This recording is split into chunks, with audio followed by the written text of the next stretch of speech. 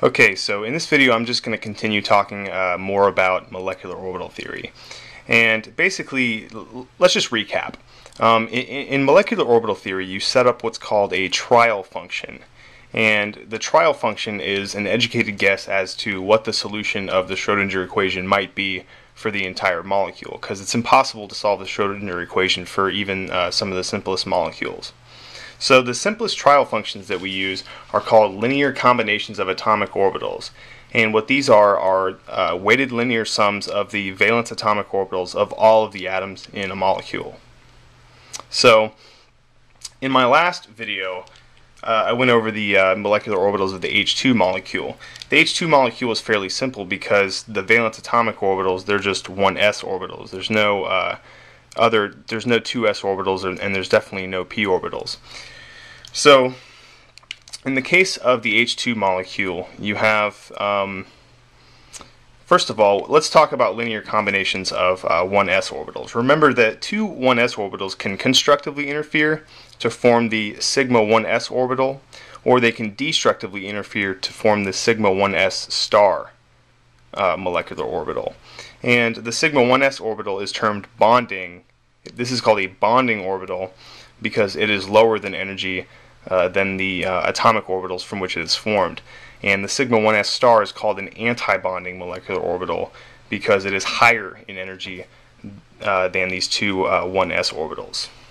So kind of a number that we use to keep tabs on, how many electrons are in these bonding orbitals versus how many are in these anti-bonding molecular orbitals is a number called bond order.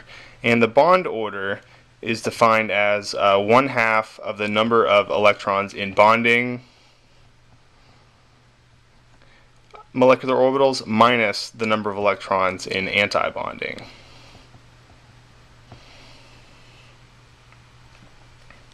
So in general, a positive bond order means the molecule has electrons predominantly in bonding molecular orbitals, which means that it's a relatively stable molecule. And a zero or negative bond order usually means that the molecule is not stable and that the majority of its electrons are in a state of higher energy. So remember, when we talk about the H2 molecule, we have a linear combination of two 1s atomic orbitals. And in the case of H2, each of those 1s atomic orbitals has one electron in it. So two electrons are being donated to this pot of molecular orbitals, basically.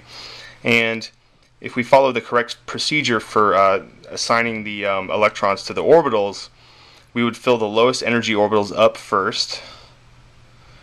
And since we have two electrons, the bonding sigma 1s molecular orbital is going to be completely full, and the sigma 1s star molecular orbital, that's the anti-bonding molecular orbital, that is completely empty. So in the case of H2, the bond order would then become 1/2 times 2, the number of electrons in bonding molecular orbitals, minus 0, which is the number of electrons in anti-bonding molecular orbitals, and this would be 1. So that's the molecular orbital situation for H2. But now let's try something different.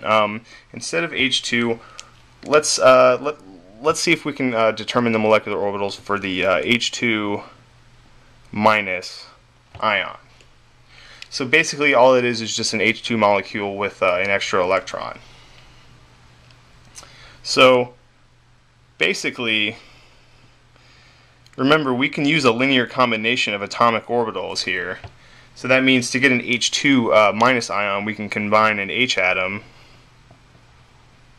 with an H minus ion, and the electron configuration of just the plain old hydrogen atom is going to have one electron, and for the H minus ion, that would have one extra electron than hydrogen does in its normal state, so 2 electrons in the 1s orbital.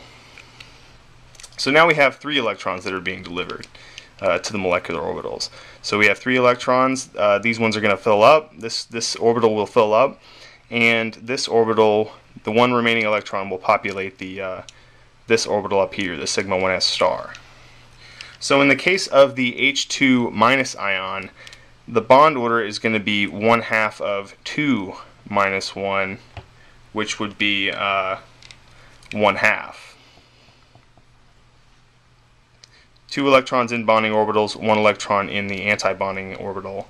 So that means 1/2 of 2 minus 1, that is 1/2.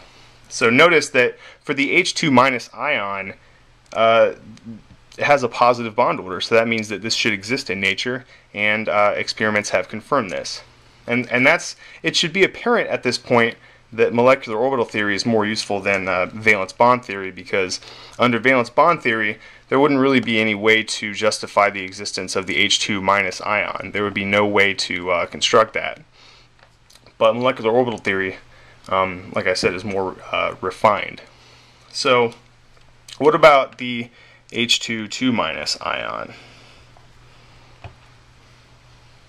So we can construct the H2 2 minus ion with just a H minus ion and another H minus ion. And each of the H minus ions is going to have 2 electrons in that one s orbital. So now we have 4 electrons total, so these ones will fill up. Nowhere to go but up here, and these ones are going to fill up as well. 1, 2, 3, 4. The total number of electrons in the molecular orbital should always equal the sum of the total number of electrons in all the atomic orbitals. For the valence shells, that is. Okay, so now let's calculate the bond order for the H2 2 minus ion. That would be 1/2, 2 electrons in bonding, 2 electrons in anti-bonding, so 2 minus 2, and this would be 0. So that means the H2 2 minus ion is not stable. What about helium? He2.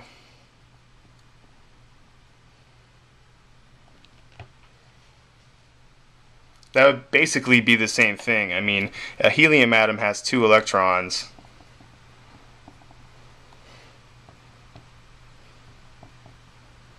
And we're talking about linear combination of s orbitals, of the 1s orbitals, and that combination is going to be the same no matter what element you have.